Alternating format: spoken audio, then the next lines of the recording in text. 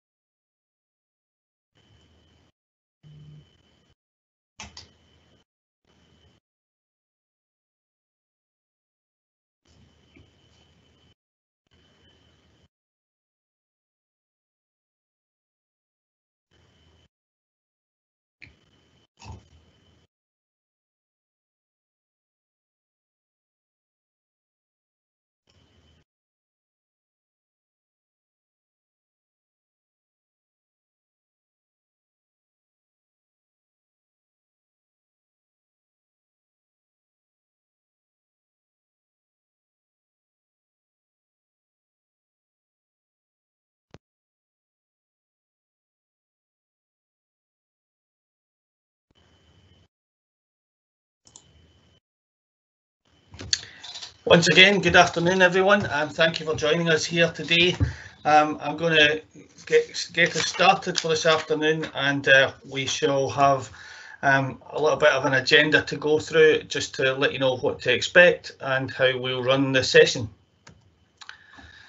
We're going to look at a little bit about CUNA Mutual, some housekeeping for the session as well, tell you how we are in partnership with Ecclesiastical Insurance for credit unions, commercial buildings, property and contents and liabilities insurance, and then we'll get to the keynote speaker for this afternoon, David Parkinson, who is a risk management surveyor for Ecclesiastical, and he's going to share some insight with us, which will be interesting and highlight some of the things that he sees in the space in relation to claims in particular. So the session, for everyone's benefit, will be recorded for distribution afterwards. Use the chat function to send us your questions, and I'll be fielding those questions at the end with David. And of course, follow-up contact details are there to get in touch with CMutual. We have a significant number of credit unions that protect their buildings and contents and liabilities with us, insured by Ecclesiastical. And during the time that we've been operating that programme, we've come across some insights that we think is valuable for to share with the sector. For those that don't know, CUNA Mutual has been working with credit unions in Great Britain for almost 50 years. We operate protecting credit unions themselves as businesses, but also their people, staff, directors, and of course their members.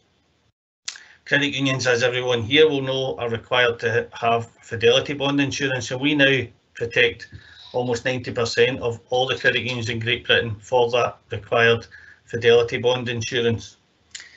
In the dim and distant past, we worked with Co-op Insurance, who provided the commercial property and contents, buildings and contents insurance for credit unions, but many of you will know that in 2015, the Co-op Insurance exited that market, and we were able to source and come up with a solution for credit unions that allowed them to benefit from continuing to be involved and arrange their insurance with CMutual following the Co-op's exit.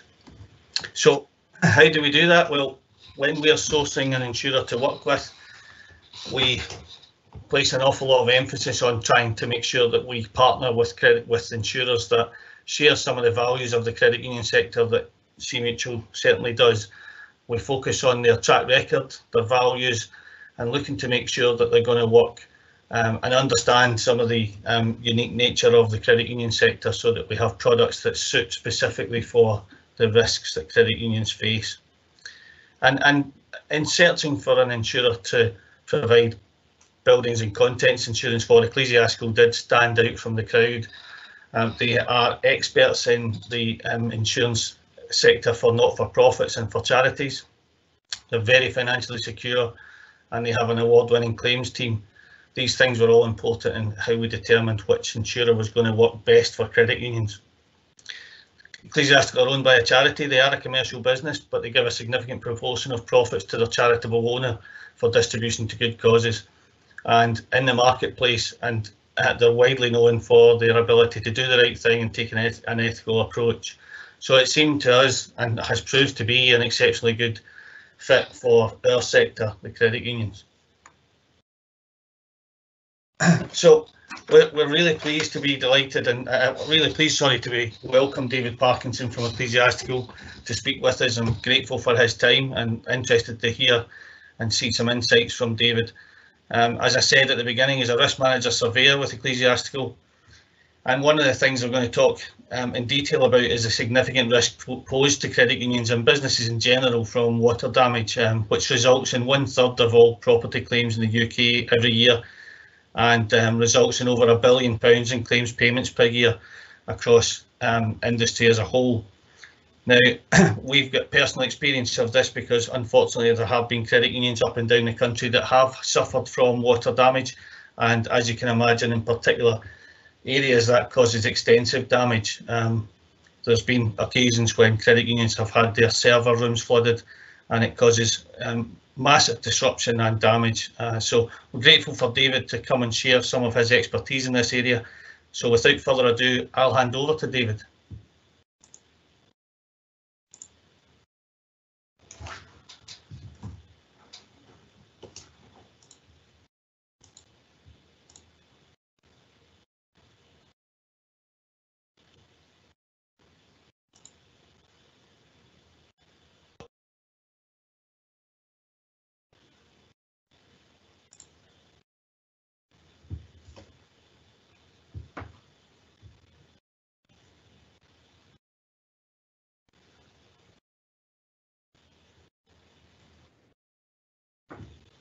Good afternoon, everybody. Sorry, if you can just bear with me.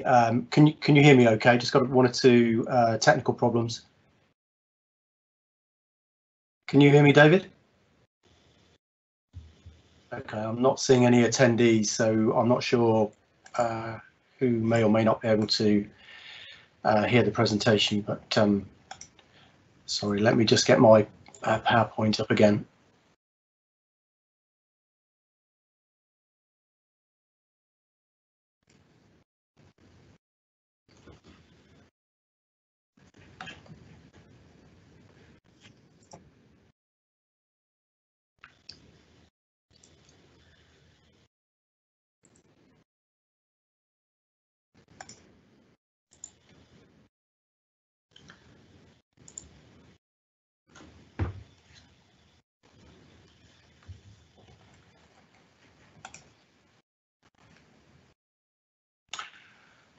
Good afternoon, everybody. Apologies again. I'm hoping that you can see the agenda for this afternoon. There does seem to be a bit of feedback on the line, so I'm hopeful that the audio is coming through all right for you. But good afternoon, and once again, thank you for joining today's workshop, where we're going to be exploring the risks of water leaks and some of the things that you can do to try and mitigate. I'll also touch on building valuations at the end of the session, exploring factors.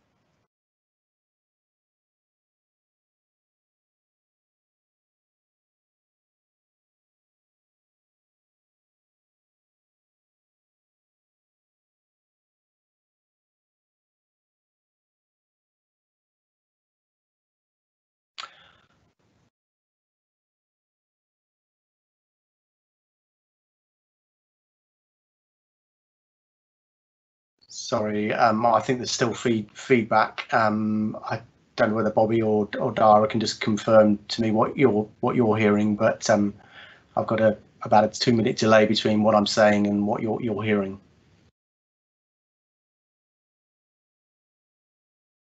We can hear you fine there, David. Are you getting the feedback at your end? No. Okay, in which case I will try and block.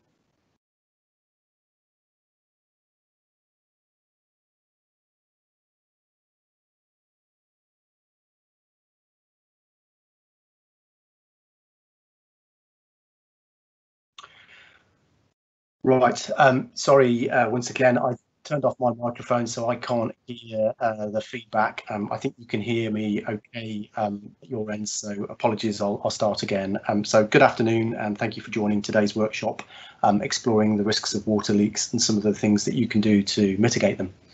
I'll touch on building valuation at the end of the session, exploring some of the factors that influence reinstatement costs. I know that's a challenge for a number of you. I'll pick up your questions at the end of the session, so if you can raise those using the chat facility, and I think everybody's microphone and cameras are off to try and make sure we get the best connection possible.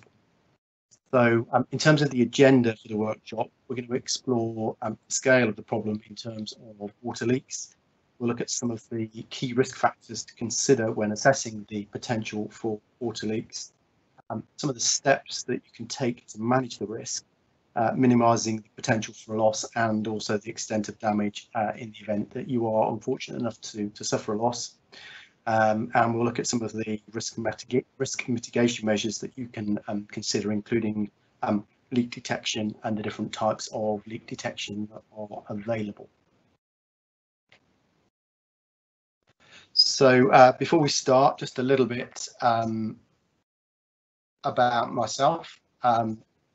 So I'm David Parkinson. I'm the Risk Management Technical Surveyor at Ecclesiastical Insurance, and I've worked in the insurance sector for 33 years.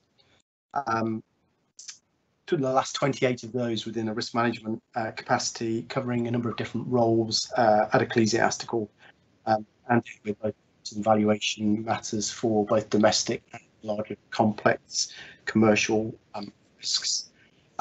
Ecclesiastical Insurance wide portfolio of risks as a specialist insurer, and we have our own in-house team of around 50 trained and professionally qualified surveyors operating on a regional basis. And as part of my role, I'm responsible for the training and the development of that team alongside delivery of risk guidance and tools to customers.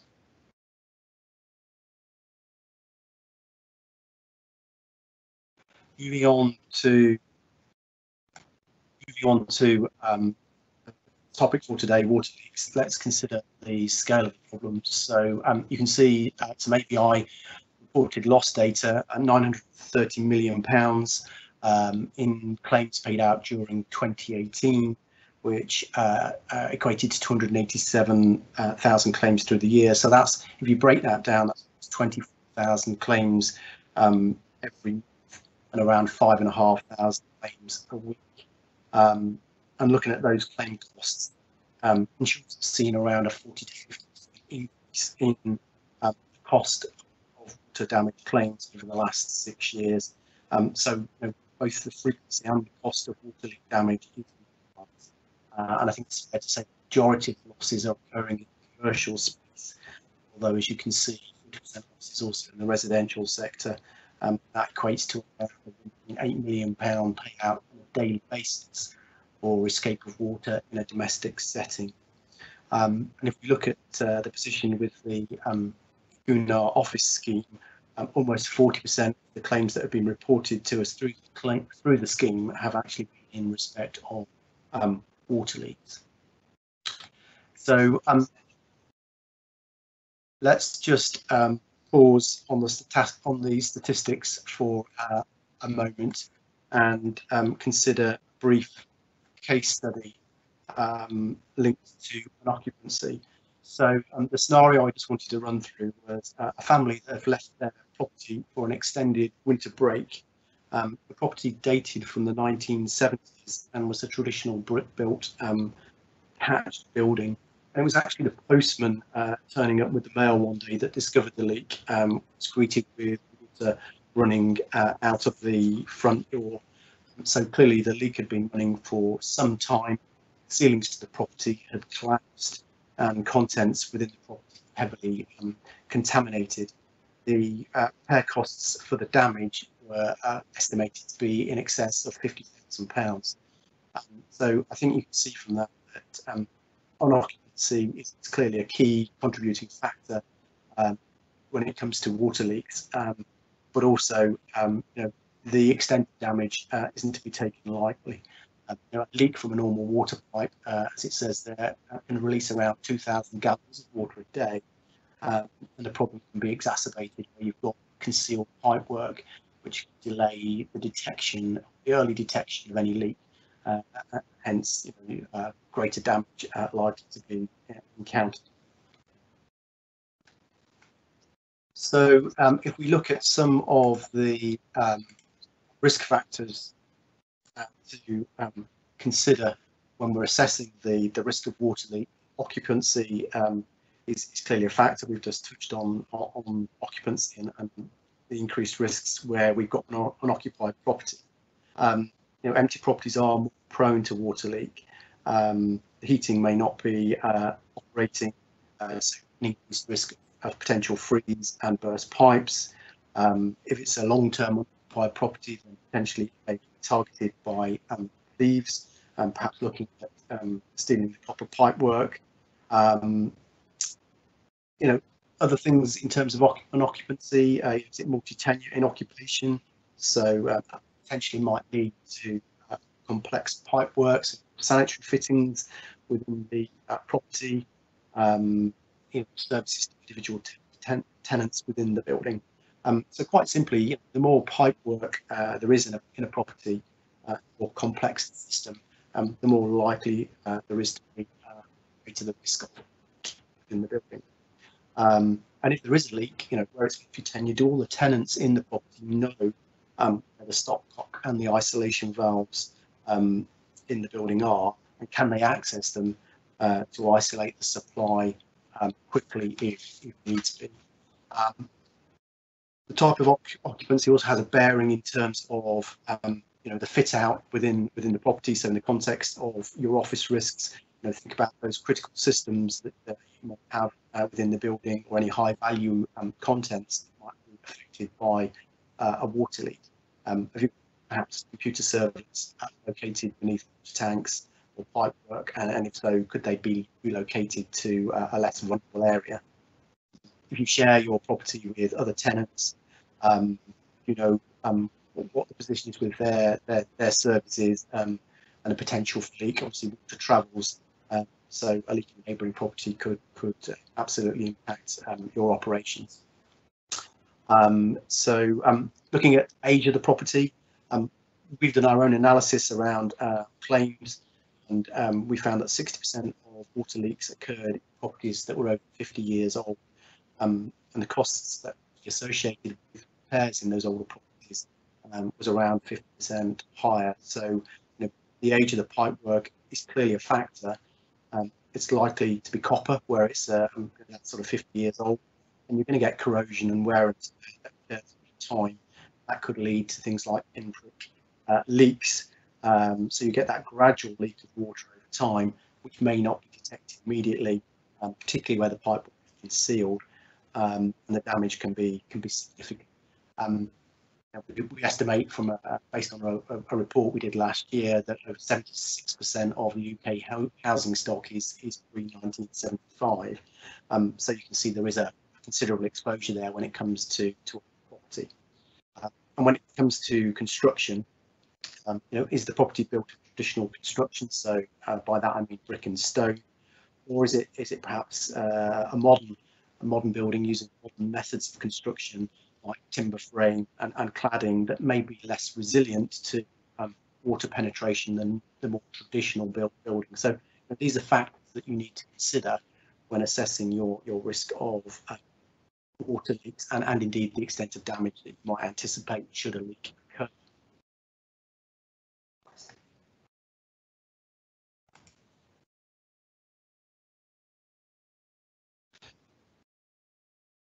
So looking at some other risk factors, we found that those buildings that are purpose-built are less prone to water leak than those that have been converted and adapted for a change in use. Converted property generally results in more complex pipework, possibly including the use of plastic pipework and push fittings. And our experience shows that plastic pipework and those type of push fittings are more prone to failure, as well as less resilient to pressure fluctuations and thermal changes within the system. And this can lead to joints opening, differential movement in the pipework, including within soil pipes. Soldered joints are much more robust. Most pipework failure occurs at the point of a joint. So, as I said earlier, the more complex the system, the more joints there are likely to be, and hence greater risk of a leak. And where you've got underfloor heating, fire suppression, or sprinkler systems in a building, then they can all pose a risk of leaks within the building. So I talked about where pipework's enclosed, making it more difficult to identify a leak in the early stages. There's also the risk of, or increased risk of mechanical damage to pipework. So, somebody drilling or nailing into the wall and inadvertently hitting that pipework and generating a leak. From a maintenance point of view, think about the pipework and insulation. So if it's poorly insulated or it's been inappropriately used, so perhaps things being hung off the pipework, and it's not designed to be a hanging rail, these can all increase the risk of damage and ultimately a leak from the pipework. When it comes to building management, clearly reactive maintenance to a system is going to be a poor feature. Pipework does need to be routinely inspected by a competent person. Otherwise, significant losses can occur. And when you're thinking about that maintenance and inspection regime, don't forget about sealants. We have a number of losses where is linked to sealant failure. So where you've got washrooms, make sure you pick up on those aspects as well. The loss history is a good indicator of potential problems around water leaks. So if there have been previous leaks within the property, then statistically you're more likely to experience further leaks. If we think about what I was saying about the age of the property and the condition of the pipework, if you've got older copper pipework which has started to corrode and deteriorate, if you've had one pinprick leak there, then the chances are there are going to be others in the pipework in due course. We can't avoid or forget about weather. So again, clearly a factor when it comes to the risk of water leaks. Where there's freezing temperatures, is the pipework adequately insulated, or do you have appropriate trace heating to try and avoid that freeze scenario, along of course with regular servicing and maintenance of any heating equipment within the property. And finally, in terms of risk factors, we shouldn't overlook contractors. The insurance sector has found that the most common cause of water leaks is poor workmanship. So it is critical that you select and appoint competent contractors to work on pipe work and do plumbing works for you. So I just wanted to talk a little bit about braided hose connectors. Been a particular source of water leaks for us, and we're seeing an increase in the use of hose connectors connected to white goods in a property like dishwashers. And I think the issue has been linked to import of substandard hose connectors, where, as you can see from the slide, the content of chromium and nickel is below the level that it should be, leading to degrading and corrosion of the connector and an early failure. So where you've got hose connectors in properties, make sure as part of your inspection and maintenance regime you are periodically checking those out and the condition of those hose connectors, and clearly swapping out any substandard hoses that you might identify. So moving on to another brief case study. I highlighted earlier the complexity of pipework, plastic pipework and poor workmanship as 3 risk factors to consider. In this case study, what we've got is an underfloor heating system using plastic pipe, and the pipework was enclosed, and unfortunately it was damaged by contractors working on the floor. The leak ran undetected for some time, saturating the floor slab, and extensive work was required to dry out and make good damage. Unfortunately, there was no leak detection system fitted on this occasion. Just moving on, having identified some of the key risk factors, let's just think about some of the steps that you could try to take to manage those risks. I think the first point is that, whilst leak detection is a great risk mitigation tool, clearly it's designed to operate when a leak's detected. So you've already got a problem. So really, in terms of hierarchy, let's look at those controls that will hopefully prevent a loss from occurring in the first place before we move on to leak detection as a risk mitigation tool.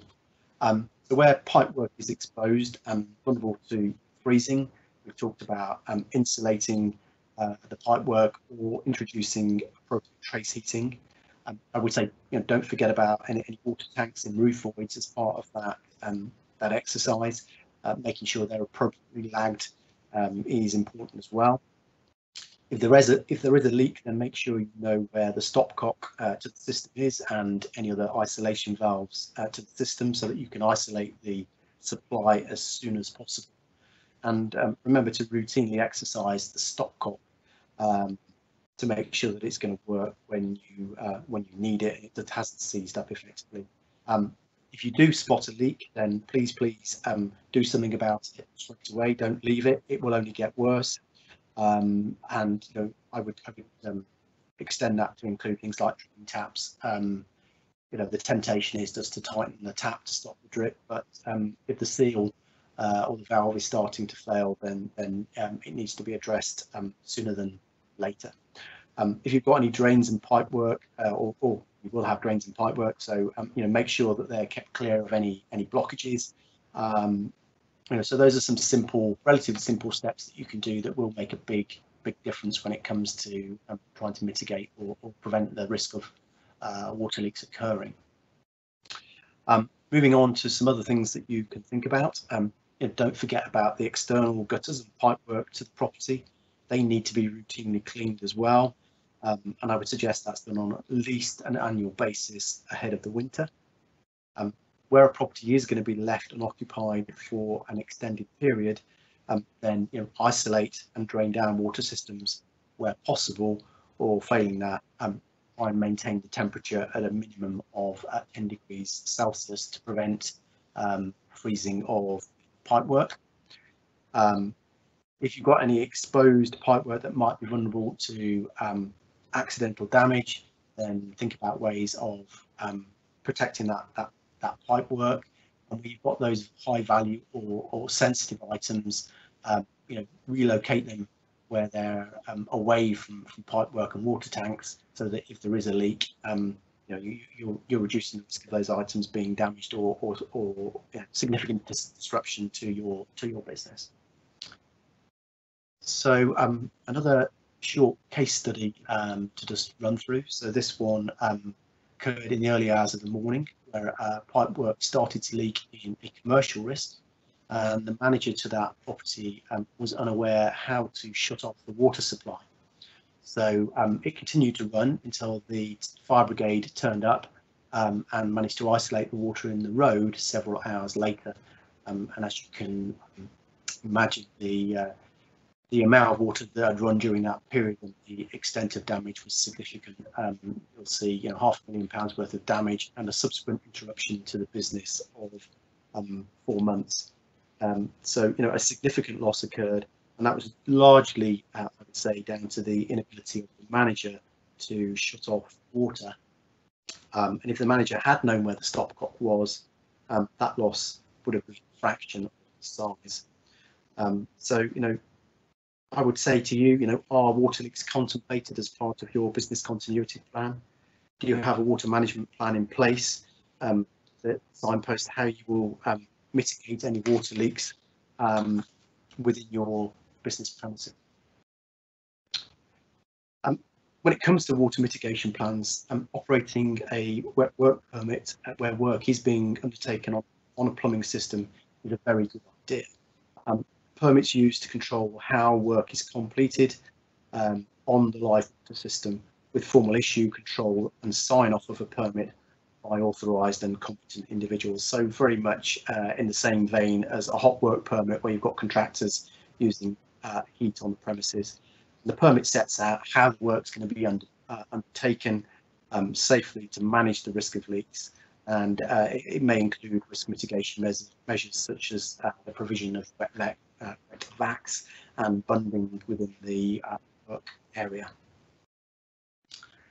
We highlighted earlier poor workmanship is a major contributing factor when it comes to water leaks. So as we see, selection and use of competent contractors is going to be key to reducing that risk, along with the selection and use of appropriate products. And in that context, always try to use products that are WRAS approved products.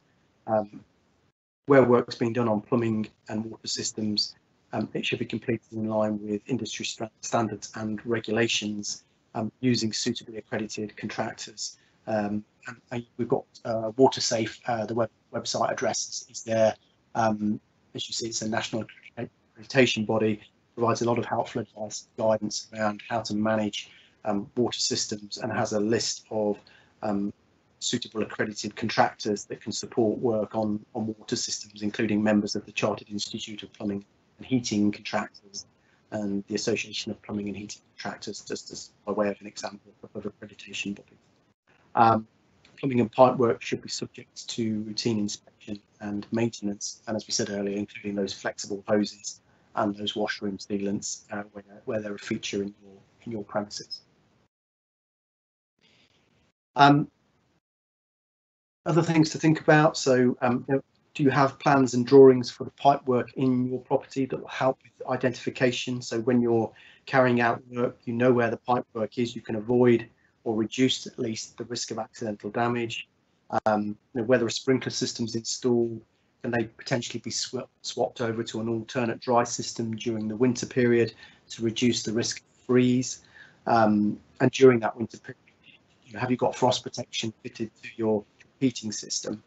You can have a thermostat that can be set to automatically turn off the heating when temperatures fall below a set level. So, we talked about 10 degrees Celsius earlier. I mentioned business continuity planning. So again, another question to you, does your business continuity plan contemplate water leaks and the action you might take to manage that scenario should it occur? So something to think about if not already catered for. So we opened with mitigation measures, and I talked about leak detection being something that's going to respond where a leak's already occurred rather than preventing it. So I'm going to end there on leak mitigation and start to just talk a little bit about leak detection systems that will help reduce the damage caused, particularly where those systems are linked to either a remote alarm receiving centres or a building management system.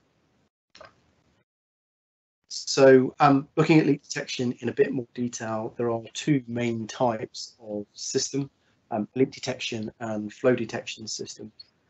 Leak detection involves the detection of leaks from a local source, such as a pipework or an appliance, and it can be either a spot detection type device that's sited in the near vicinity to the appliance or the pipework, or it can be linear detection designed to cover a larger area, so perhaps a ceiling above, an office space where there's pipe work to cover that larger area and pick up any potential leaks coming through the ceiling. And both spot detection and linear detection, if triggered, will then generate a local alert. It may go through to an alarm receiving central linked to a building management system, and in some cases it can also isolate the water supply to reducing the damage. So the other alternative that you might want to consider is a flow detection system. And these operate by monitoring the water flow rates through a system, essentially looking for abnormal operating conditions. So, protracted flow of water over a predetermined period of time, which then triggers the system and isolates the water, as well as potentially generating that local or remote alert as well.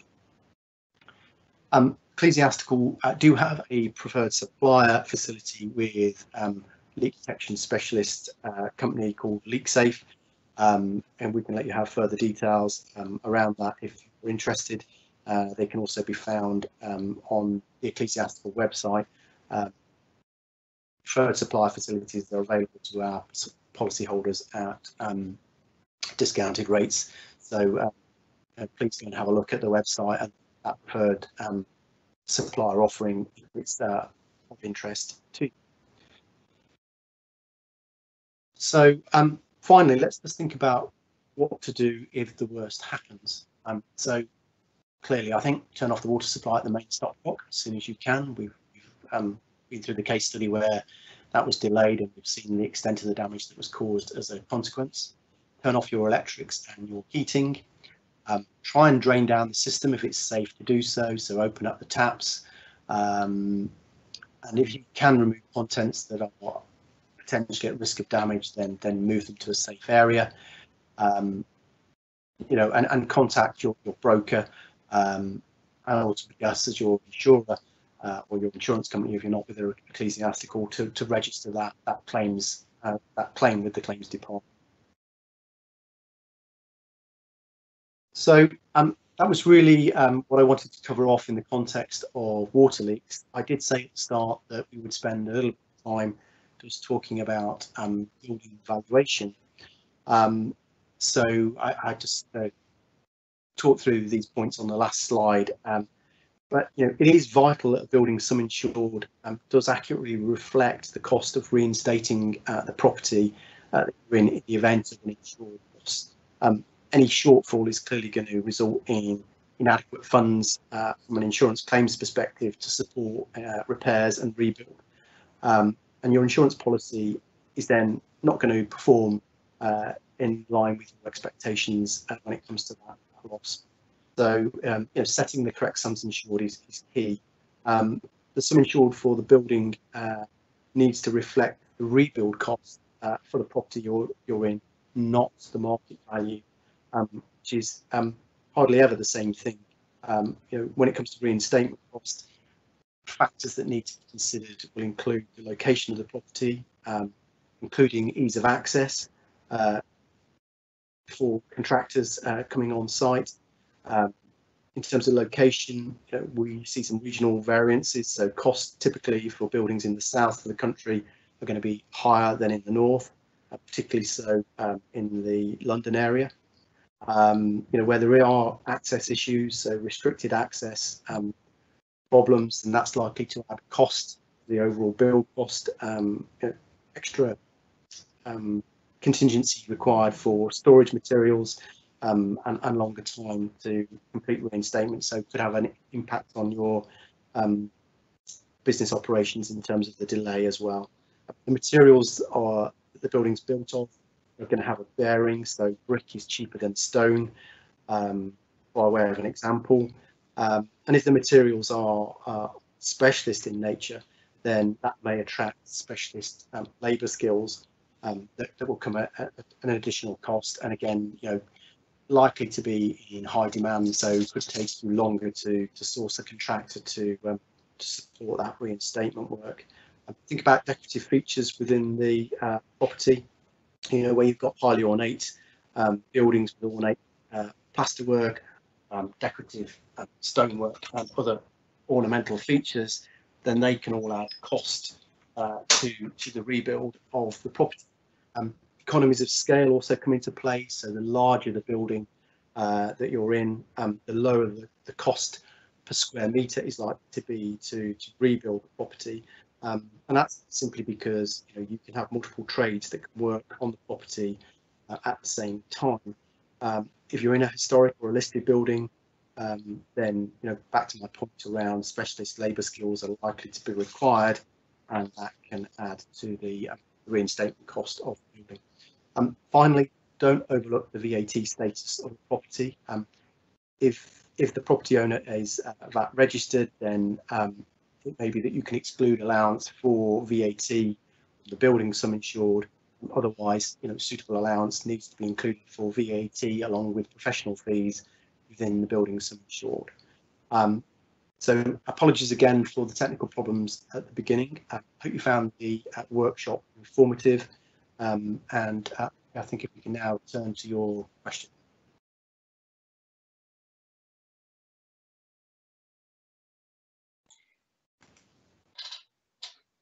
Thank you very much, David. Yeah, let's have a look at the question. I've got one here in particular. Says a client says they have a partial flat roof, which they believe is a higher risk of water damage. How frequently should they be having that roof inspected? Bobby, do we have any questions? Hello, can you hear me?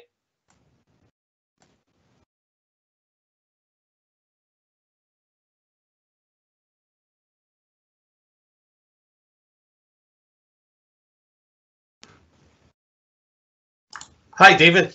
Can you hear me? Hello?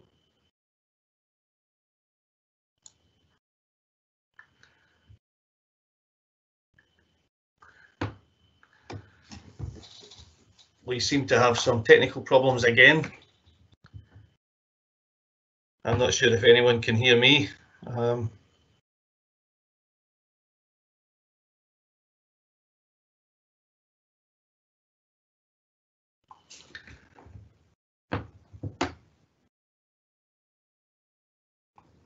Thank you, David. And it looks like David Parkinson may have dropped off. We did have a question relating to how frequently a flat roof should be inspected.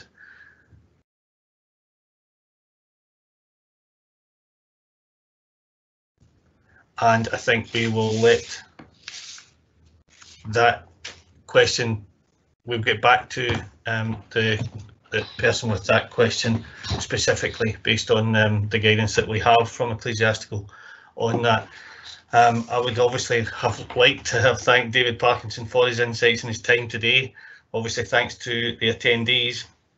From CUNA Mutual's perspective, as we've been working with credit unions on this particular area and these particular risks, we have seen some real issues around the market value versus the rebuilding cost of properties, and it's really important that we do take those points that David made in consideration as we try and establish what the correct value is to have on our insurance programmes, and we work with credit unions to help them assess those things where we can. We worked with a credit union last year who had purchased a property and managed to secure that property at a very low cost in relation to the property as it had been a disused bank. And I know that's something that's been happening up and down the country as banks closed their branches. However, the cost of the rebuild for that property was something like 10 times the value that the credit union had secured the property for. So it was really important that they're aware of that as they work out how to make sure that they're adequately insured, as David said. David, thank you for coming back on. I hope you can hear me now.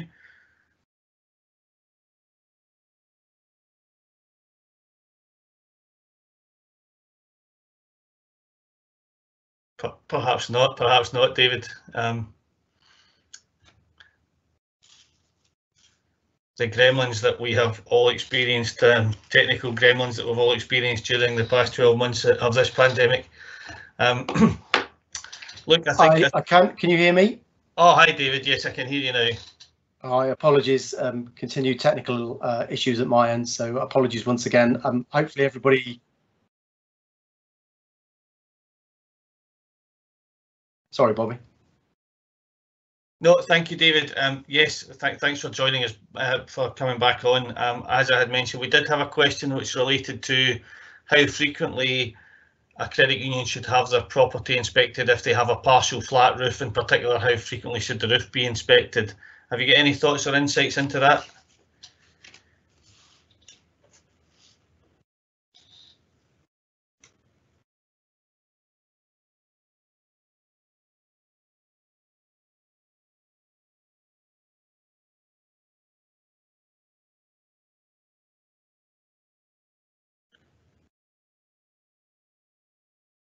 Yeah, I think the gremlins are indeed with us, and my apologies to everyone in attendance for that. But we will get back to you with the answer to those questions, particularly as you come into the period of time as you look to renew your insurances. Then the flat roof question is an important one, and we do provide guidance on that as we work with you to provide quotations for your property in that regard. And there is certainly extra precaution that should be taken wherever you've established that there is potential. Bobby, just to